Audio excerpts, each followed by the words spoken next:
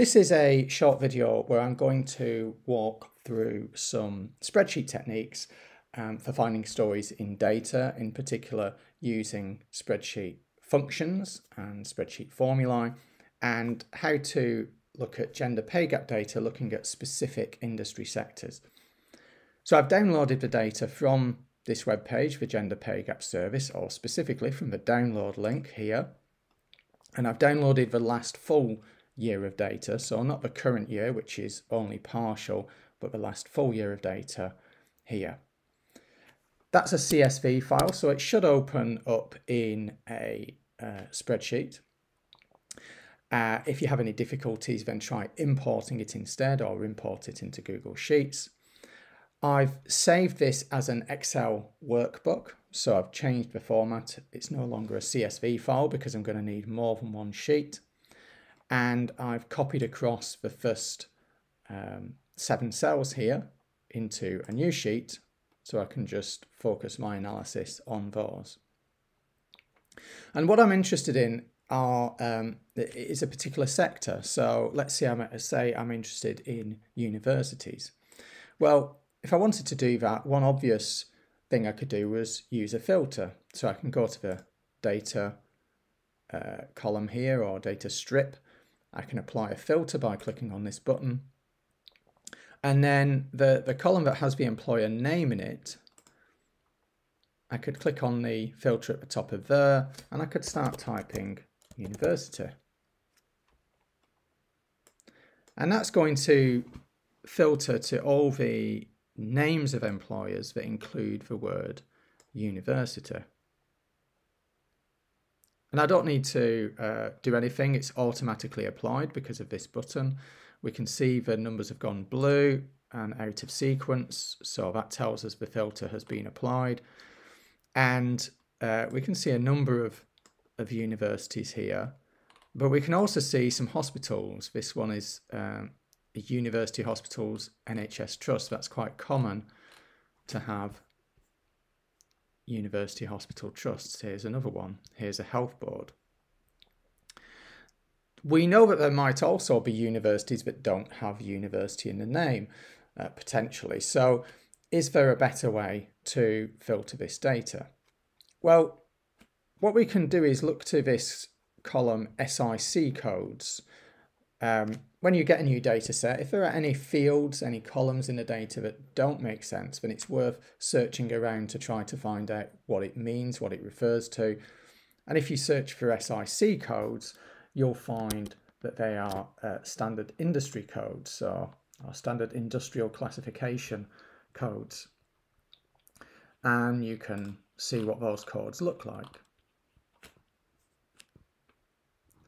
So now we understand what this column contains. We can see that's quite useful if we want to look at a particular industry. Instead of relying on the name of the organisation having the word university in it, for example, we can look at these codes, and just looking at the filter we've applied, we can start to identify, okay, particular codes are recurring. So 85421 is in a couple of these.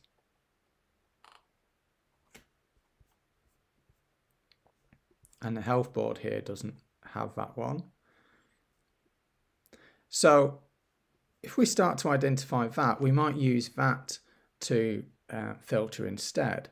We're already starting to notice a potential problem here as well, which is that in this case we've got a university here which has no code, so we might need to use both of these filters to find the data that we're interested in.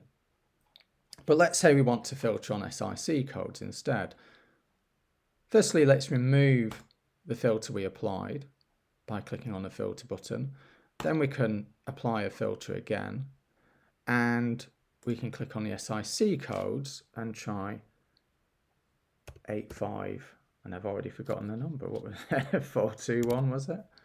Yes, 421. Now we're getting all the cells that contain that value.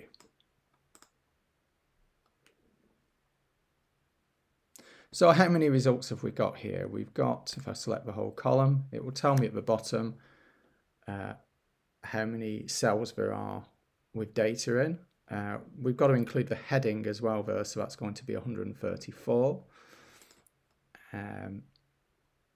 Let's compare that to the other method that we use, which we know has some false positives. So that's 190, so we've got quite a few false positives there. We could try and combine this a little bit. So what we might do is insert a new column and we might say university, with a question mark because we're not entirely sure yet. And we could kind of filter and then just put true in this cell, but there's another way to do this, which is to use a formula called COUNTIF. So COUNTIF will count how many cells in a certain range meet a criteria that you set. So let's select the cell with the SIC code in it, which is just over here, G2. So that's where we're looking. Instead of looking across a number of cells, we're just going to look in each cell in turn. The criteria we're going to apply, the criteria always has to be in quotation marks. And we could do 85421 like that. So let's apply that all the way down. It counts 0 for this cell because there is no match in that cell. We can copy it down, it's still saying 0. Let's copy it down the whole way down the column by double clicking on the black cross. And somewhere in here there should be some 1s. So let's apply the filter and then let's just remove the 0 so we can just see the 1s. So we can see here 85421, these are the ones that match the criteria that we're trying to count. So our COUNTIF formula is only ever going to count 1 for one match because it's only looking in one cell, or 0 for 0 matches. But it's very useful as a filter, and we can see the results here. Now we can see another problem here. We've got a students' union, so that's something that we might want to exclude later. But we are at least narrowing down from over 10,000 companies to enough that we can perhaps manually filter out the false positives and the false negatives. Well, false positives are all we're going to have. But the problem here is we're only getting entries where it's only one SIC code. Hopefully you'll remember from when I applied the filter on this column. So if I take the filter off, apply it again and type 85421, you can see there are all these other instances where 85421 is just one of a number of codes. Now, by the way, if you're interested in what this code means, we can go to this page about SIC codes and we can put in 85421 and we can see that refers to first degree level higher education. We can also start to delete numbers here, and you'll notice that the codes are in sections. So section C, manufacturing, starts with 10 and 11, and we can carry on all the way down to 85, which is education. So anything beginning with 85 is to do with education. We're looking specifically at first degree level higher education, but we might want to include other codes as well, or we might want to switch our focus. This is quite useful to know if we want to filter on any sort of sector. So back to our problem.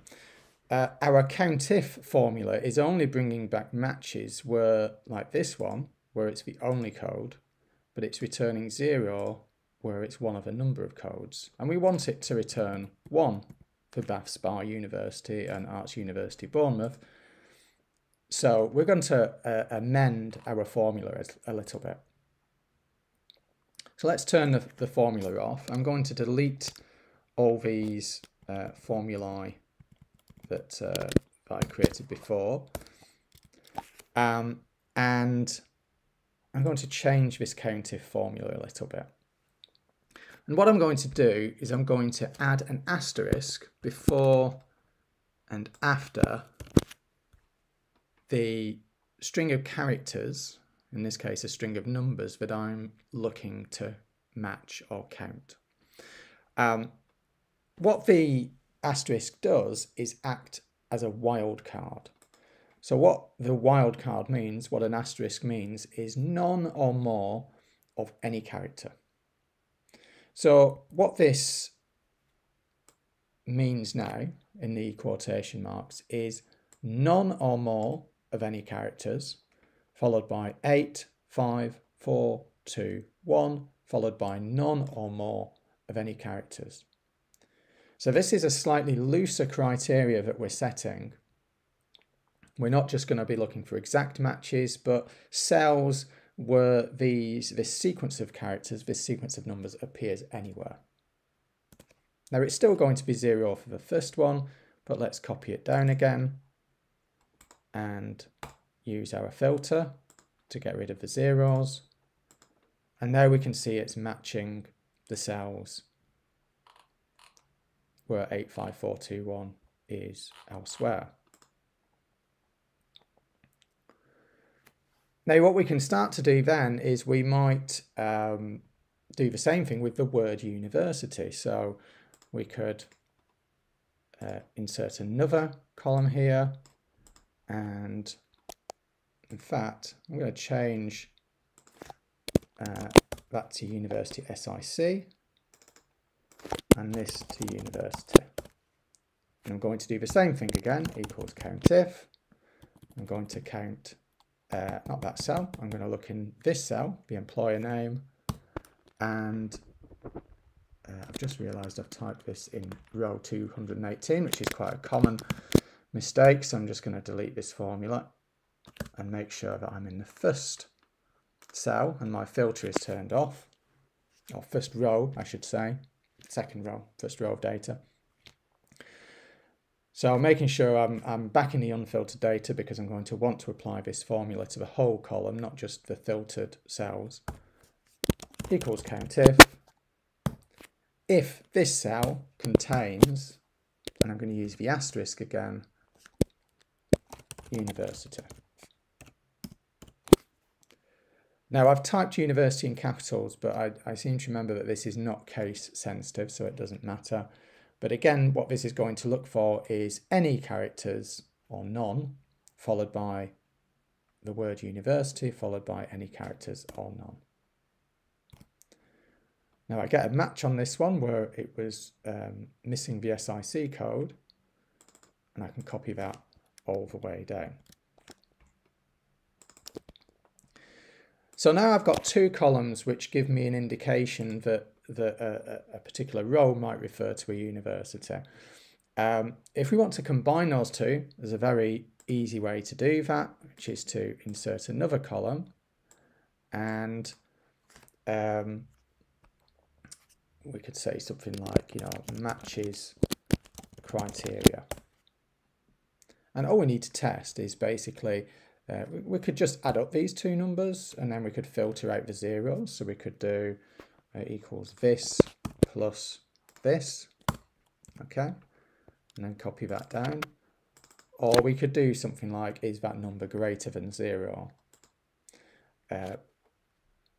So we could say that. Okay, but just counting it up is fine because we can then start to filter out the zeros.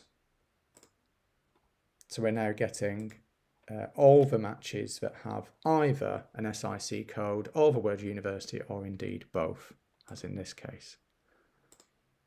And we're getting 221 results here. We can also use COUNTIF to filter out potential entries. So the hospital ones, so we've got hospital, NHS trust. Well, maybe we want to remove, we want to identify the word hospital or NHS. So again, same process.